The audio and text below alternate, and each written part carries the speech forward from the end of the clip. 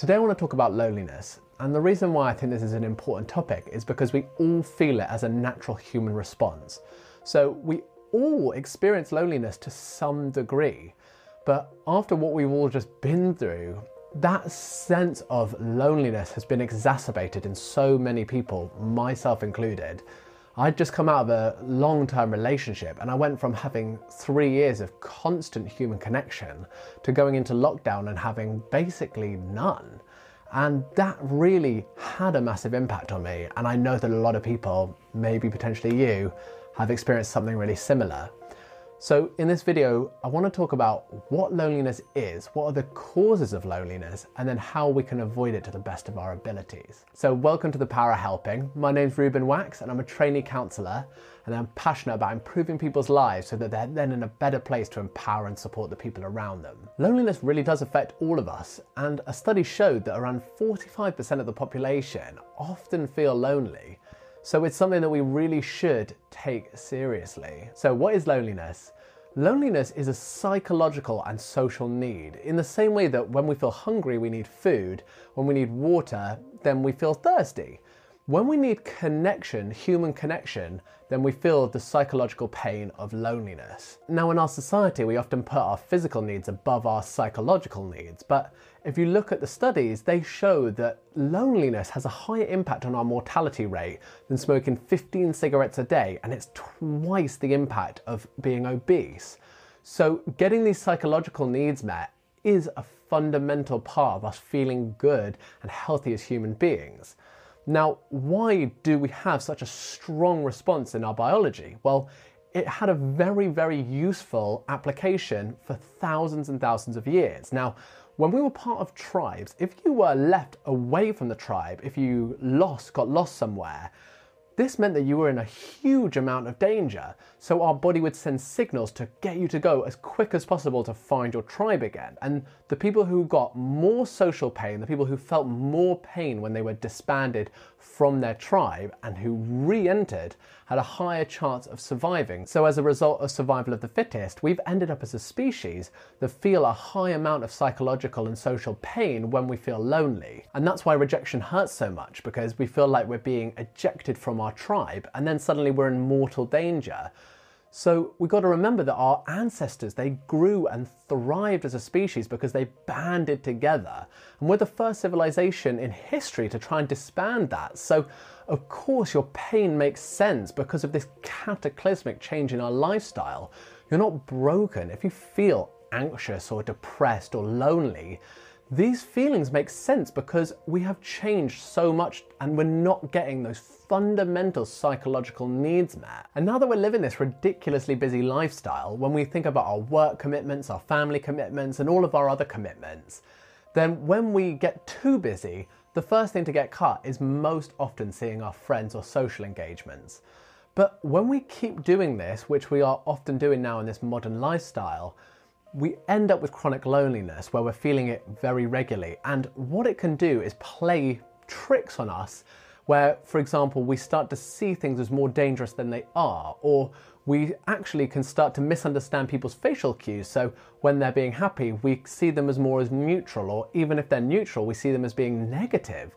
And then what happens then is this becomes self-sustaining because we start to feel like they're not enjoying me being here, and so I'm not going to be here, and then you're there less and people invite you to things less, and it becomes self-sustaining. And I really want to just quickly cover a couple misconceptions that seem to crop up around loneliness. And the first is that you need to be isolated and alone to feel lonely, but you could actually be surrounded by people and still feel incredibly lonely. We see this a lot with celebrities, but it's because it's about the deepness and the level of connection that you're getting, not about the amount of people that are around you. And the second thing is that we often don't feel loneliness as loneliness. It crops up in different ways. So one way is that we just feel quite tired all the time, or unmotivated, or it might just come out as, I feel like I got to do this all by myself, or it can come out as, if I left today, I don't feel like anyone would even notice.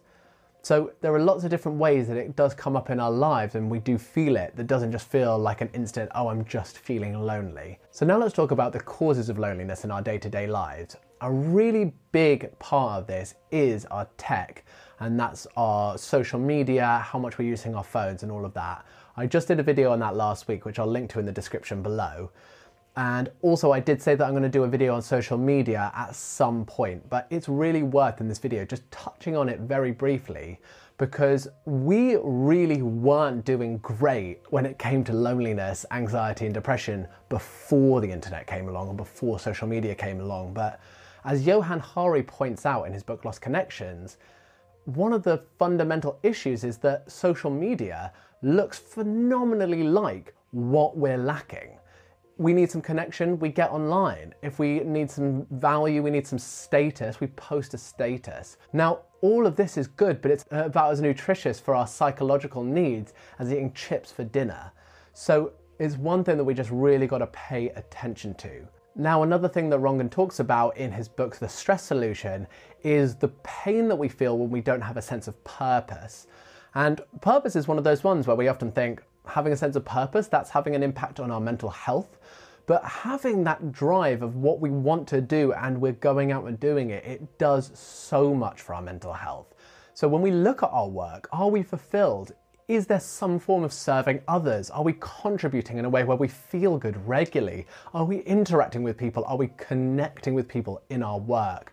It's something that we really should consider, because I know that in a lot of the work that I've done in the past, I haven't felt those things, and it has wreaked havoc on my mental health. And so now if we move on to how to avoid loneliness, if we start there at our jobs and our purpose, if you can try and angle your job so that there is some sort of serving others, whether you decide to mentor someone who's new in your company, or you decide to help out with a fundraiser at your work, something like that can really boost our sense of feeling like we're part of a tribe and a community.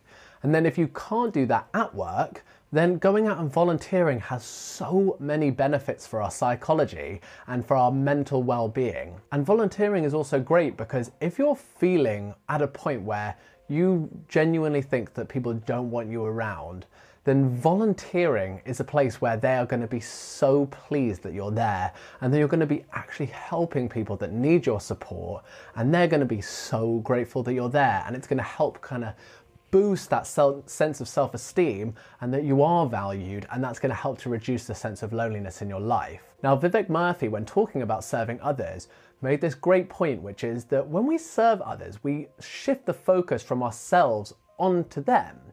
And when we spend too much time looking inwards at ourselves and thinking about ourselves negatively, it can really chip away at our self-esteem, because we start to think that the reason that we're not surrounded by people and connecting lots is because of how valuable we are. So when you go and serve others, you start to boost your self-esteem because you start to feel valued. And so another way that over the long run we can help to reduce the loneliness in our lives is by checking ourselves whenever we have a negative thought about particular situations. So asking ourselves, am I perceiving things as more negative than they potentially are? Do I have assumptions about particular social settings or social events? And are those founded in real truth, or is that something that I'm just assuming is going to be a negative experience? And then if you think maybe you are, then it's about asking yourself, are you doing that to avoid being hurt and to avoid opening up? And then thinking, can I risk maybe doing that a little bit more than I currently am? And one way of doing that in a safe environment is joining a class or joining a club or joining a team, because you know that that is a set amount of time. It's not an endless amount of time that you'll have to choose to leave at some point. You say, I'm going to go learn a dance, or I'm going to go join a sports team. That's just going to be for a few hours, and then you know you can leave, and that connection can slowly build over time. For me, when I was going through lockdown and I was feeling this really deep sense of loneliness that was playing out as almost a depression for me, that when I was on my counselling training, that group really supported me through that just by being there. But it's also really important to remember that if you think that this is playing quite a key part in your life and your happiness, then try and see a professional, see a therapist, see a counsellor. Potentially CBT could be really useful for those negative thoughts, but any sort of talking therapy where you're getting that deep connection and you're getting that support can be really, really beneficial. And lastly, it's important to remember that if we do reach out and it doesn't go as planned, that's okay. You reached out, and that's really, really positive, because We can't have expectations of everything always going well. Sometimes it might not go well, but the more that we do it, the more we're going to feel comfortable, and then the higher chance we're going to have of getting one of those deeper connections. And if you are feeling lonely and you do need some support, but you don't know where to turn, then please feel free to hit me up on Instagram. I'm more than happy to chat on there. And so in summary, we all feel loneliness to some degree. And if you are feeling some sort of psychological pain, such as chronic loneliness, anxiety, depression, you're not broken. It's not a glitch in the matrix.